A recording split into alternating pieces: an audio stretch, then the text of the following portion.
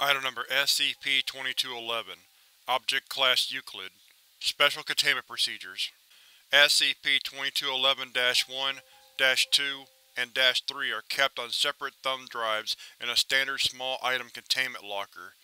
Due to space constraints, SCP-2211-4 is currently kept in a separate small item standard containment locker.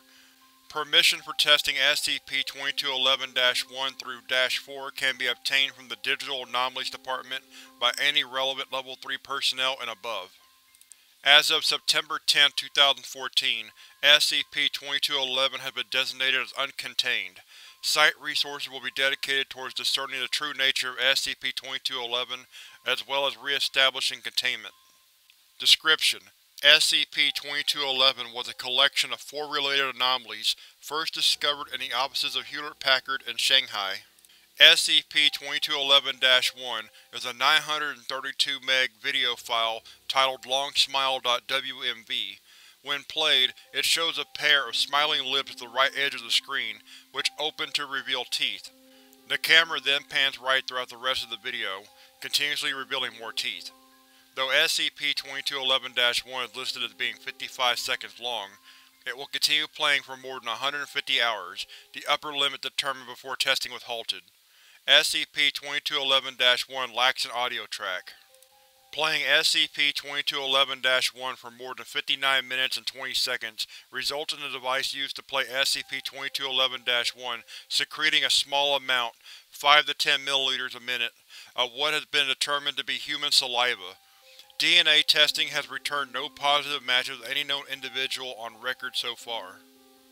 SCP-2211-2 is a 2 MB audio file titled I-79.wave. Its contents vary with each playthrough, but generally consist of modulated static that cuts off occasionally every 2 to 10 seconds for approximately 0.3 seconds. Like SCP-2211-1, SCP-2211-2 plays for more than 150 hours, despite being listed as 3 minutes and 3 seconds long.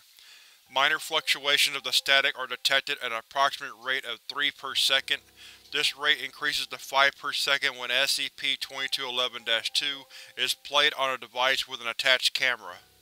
Playing SCP-2211-2 on a device for more than 59 minutes and 20 seconds results in the device secreting a clear fluid at a rate of 20 milliliters a minute, identified as a mixture of water and sodium chloride, with trace amounts of amino acids, glutathione, ascorbic acid, and human collagen fibers. SCP-2211-3 is a 599 kilobyte executable titled ear.exe. When run on a computer, SCP-2211-3 uses a significant amount of memory, resulting in overheating and causing the built-in fans of the affected computer to speed up. Despite the damage caused by overheating, the affected computer will continue to run until it is forcibly disconnected from its power source. When run for more than 59 minutes and 20 seconds, air processed through the built-in fans of the affected computer begins to smell strongly of earwax. However, no traces of biological matter have been found in the processed air.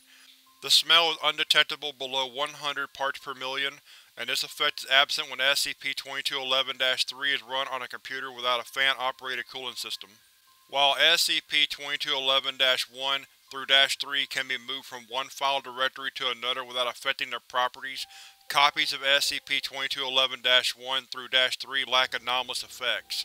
Copies of SCP-2211-1 will result in the video ending at the expected time. Copies of SCP-2211-2 consist entirely of unmodulated static ending at the expected time, and copies of SCP-2211-3 invariably fail to run. SCP-2211-4 is a coffee reheater powered by a USB adapter. When SCP-2211-4 is plugged into a USB port of a computer, any liquid placed in its container will be heated to about 65 degrees Celsius, while also being transmuted into mucus at an average rate of 1 milliliter per minute, regardless of whether said computer is powered on or not. Occasionally, SCP-2211-4 will produce strands of human nose hair. DNA analysis reveals a match with the saliva produced by SCP-2211-1. Addendum: SCP-2211-01 Transcript of Surveillance Log. 2014-1006-B2-A4, 0320 hours to 0401 hours. Begin log. Sound of banging metal detected near second floor of Wing B.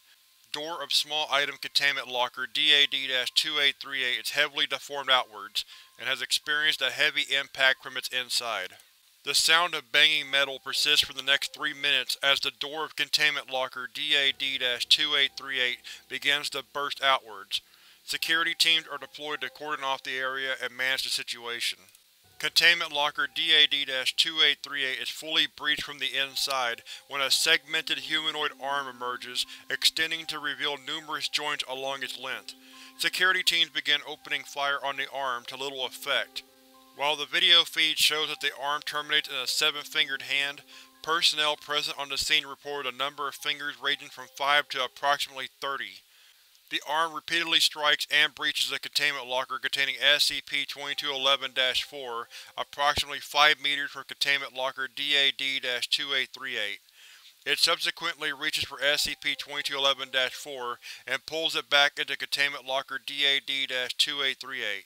No further activity detected. Arm presumed to have been dematerialized. End log. Upon examination of containment locker DAD-2838, no traces of the arm were discovered. Examination of containment locker DAD-2838 revealed that SCP-2211-1, -2, and -3 had been erased from their respective storage media. Furthermore, SCP-2211-4 ceased to exhibit any anomalous behavior whatsoever. In light of this, SCP-2211 was tentatively declared uncontained on August 10, 2014 by Head Researcher Min.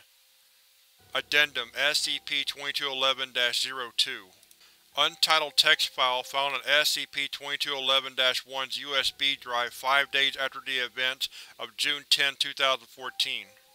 Got my nose.